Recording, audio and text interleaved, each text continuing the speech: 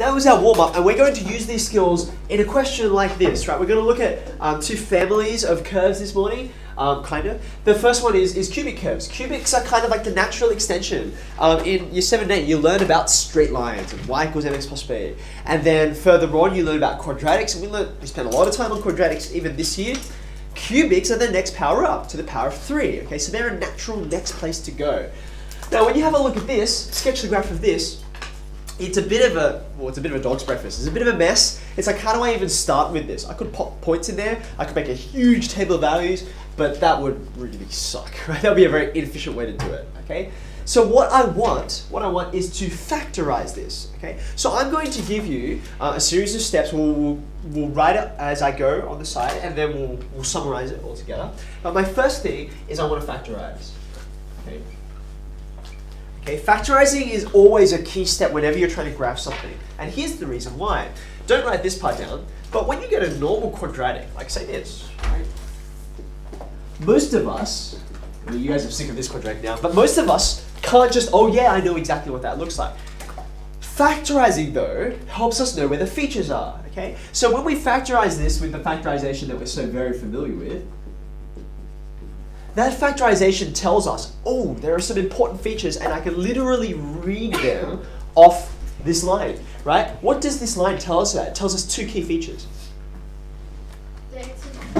It tells me that the x-intercepts, we also call them roots, don't we, right? Where that graph is going to hit the x-axis, -2 and -3. Now, if I can do that factorization thing for this, then I can also know where the roots are, right? And there's going to be more. There's going to be 3 rather than 2, but I can still find their location, okay? So here's what we're going to do. How do I factorize this thing? I don't have a cubic formula. There is a cubic formula. I will show you in a minute because I've got it loaded on my computer. It's terrible. If any of you have looked it up, you looked at it and think, why even bother, okay? So therefore, we're going to take advantage of this stuff that we know here, right? You remember using the remainder theorem? There's a special case when the remainder is 0. What's it called? Starts with an F. Because of what we're looking for. It's called the factor theorem, right? It's when we're looking for factors, okay? So what I'm going to do is I'm going to plug numbers into this thing, just like the remainders here, until I get, what am I looking for? 0. I'm looking for 0, because then it's like, oh, there's no remainder. I can actually divide through, okay? So I generally start with, the first number I start with is 1. Okay, I'm just going to test it out and see what happens, okay? So 1 cubed is 1. 1 squared is 1.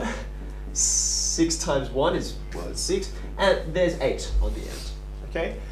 What's going to happen out of this? 1 plus 8 is 9. Minus 3 minus 6 is minus 9, so 9 minus 9 is 0. Now, this was not a coincidence, okay? I crafted this cubic specifically so it would do this. You might not be so lucky, we talked about this before. You might try this out and then get some ridiculous number, like minus 71, in which case, you keep going, right? Generally speaking, and there's no hard and fast rule on this, but I would test out the numbers in order of size. I would try at 1, and then I would try at 2, then I would try at -1, at -2. They could give me roots as well, okay? Generally, questions you're expected to do by hand, they'll never really do one further than this, because otherwise, like, we're just wasting your time, really, okay? So, ta-da, we've got one. I've used the factor theorem. If f of 1 is 0, what's the resulting thing that's an actual factor? What's the x minus something that's a factor of my polynomial? It'll be x minus 1, very good. So from this, since f of 1 is 0, I would say, this is part of my working, right? Therefore, x minus 1, whatever that number is a factor. If I had tested f of 2, and that was 0, I would say x minus 2 is a factor.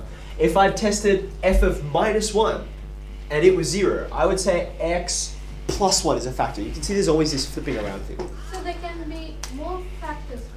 Oh, I expect that there are more factors. In fact, if I've done this right, there should be 2 more factors. We're about to find them, okay? So now that I know this is a factor, I'm going to divide through, okay? And that will give me a further factorization. So let's start our synthetic here.